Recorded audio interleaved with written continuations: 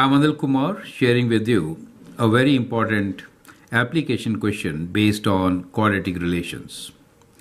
You can always pause the video, copy the question, answer, and then look into my suggestions.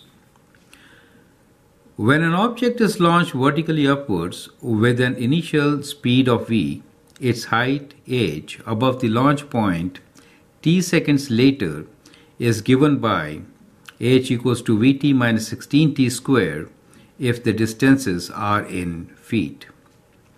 A projectile is launched upwards from the ground level with initial speed of 80 feet per second.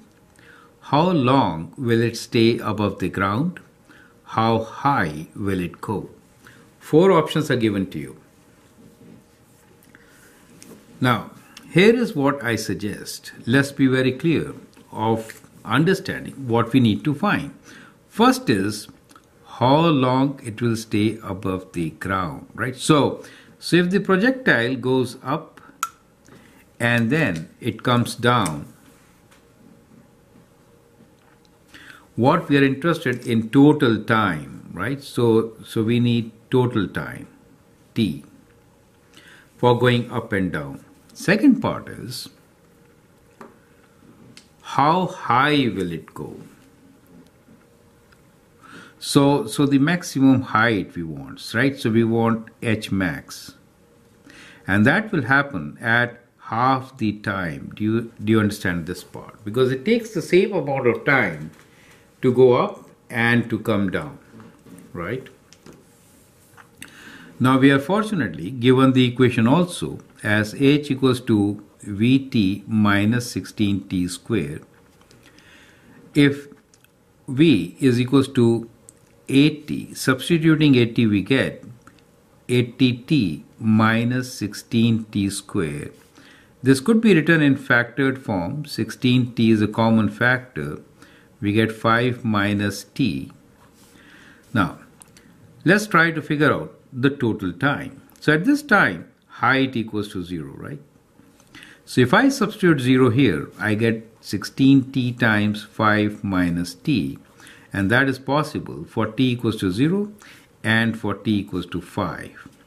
So from here, initial point t equals to 0 we start, t equals to 5 it hits back, and therefore we get one of the answers, which is 5 seconds. So for 5 seconds, the object is in the air. Perfect. So we get one of those solutions. Now, let's try to figure out how high will it go. We know the maximum height will be at t equals to half of 5, which is 5 over 2. So that is the time now. So basically, now we need to find height when t equals to 5 by 2. So we'll substitute in one of our equation. The factored form is a good equation. 16 times 5 over 2 minus 5 minus 5 over 2. So that gives you 16 times 5 over 2 times 5 over 2, correct? So this could be easily simplified. You could cancel 2 times 2 as 4 and 4 times 4 is 16. And when you multiply 4 times 5, 20 times 5, 100. So we get 100 feet, correct? So the option is 5 seconds and 100 feet, which is option C for us.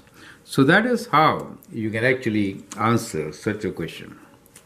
So this is based on factoring techniques. You could also do some other way. I mean, completing the squares could have been done, but probably this is the most efficient way of solving this. Feel free to write or comment, share your views, and if you like and subscribe my video, that'd be great. Share my videos with your friends also. Thanks for watching and all the best.